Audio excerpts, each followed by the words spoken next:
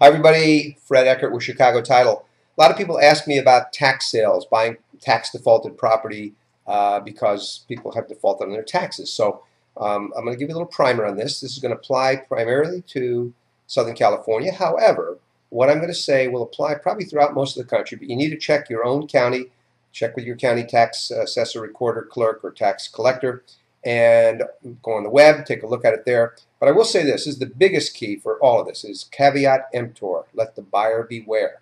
Now, what happens with the tax sale? Well, I'm going to give you the Southern California one. In fact, the next auction for Southern California and San Diego is going to be March 18th. And you want to check your own to make sure you know what the dates and so forth are. Plenty of information is available at the San Diego site, which is sdtreas, T-R-E-A-S, tax.com. You take a look at it and you find the information, the property list, and so forth. So what happens in one of these? Well, in California, a borrower has until 5 p.m. on the last working day prior to the sale to redeem the property. And what they have to do is, if they're going to try to redeem it, they have to pay the back taxes, and they also have to pay the cost of the sale. They can do that basically with cash or a cashier's check or a money order or traveler's checks. They can't just give a regular check at that point if it's within 30 days. If it's outside of 30 days, they can use a regular check. Now, what does that mean to you? Could you go down and bid in these properties? Yes, but I'm going to go back to the idea of caveat emptor. Take a careful look, whatever state you're in, whatever county you're in, take a look at the property.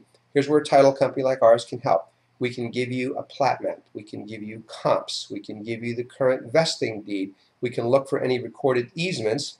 That's probably about the limit. We can look for if there's any other taxes that might be owing, such as Melrose. Now, here's the key.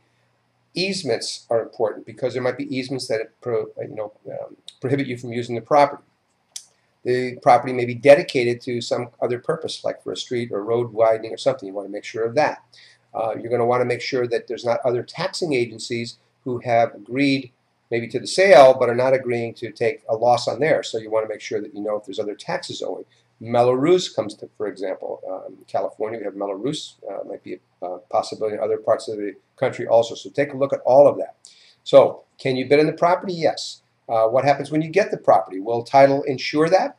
Well, what we'll do is after 1 year, the reason for that 1 year, even though the right of redemption for the borrower in California expires, as I mentioned, just prior to the sale, the reason for that 1 year is there have been cases where borrowers have successfully claimed that they weren't notified, they didn't know, that something was an error, and in those cases, those have been overturned. So that's why the 1 year.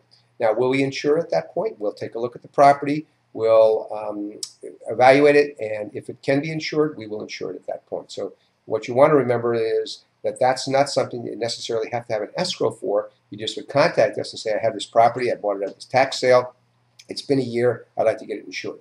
And I think that's a great way to do it. You want to have property with title insurance. I think in most, you'll see now with the foreclosure situation we have, a lot of emphasis was put on title companies, and in fact the strength of title companies. And Chicago Title, we are the largest in the nation.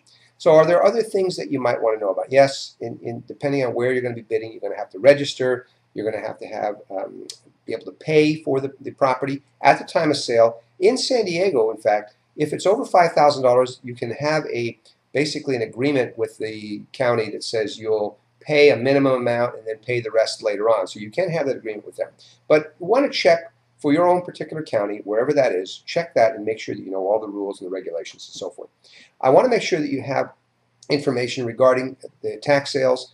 Again, check your state, check your county, and make sure that you contact the right people. Maybe it's our title company, maybe it's somebody else you work with that you trust, an attorney in some of those attorney states, but definitely caveat emptor. I'm going to repeat that once again. Just make sure that it's buyer beware. Now, last thing. If you're in Southern California in particular, but even if you're in other states, we're having a contest at my company for winning an iPad, and I would certainly love to win that. And if you are inclined to, and you can, if you can give me a referral for a title, an escrow, somebody buying, somebody selling, somebody refinancing, all of that counts. So I will have my contact information on this video. Please contact me if you have questions about what I've stated in this video, but also if you have questions about the contest. And I look forward to talking to you soon. Make it a great day, and just be careful when you're buying at tax sales. The same with you're buying at trustee sales. I do have a video on buying at trustee sales also, because again, we will insure those transactions at some point. Thank you very much and make it a great day. Bye.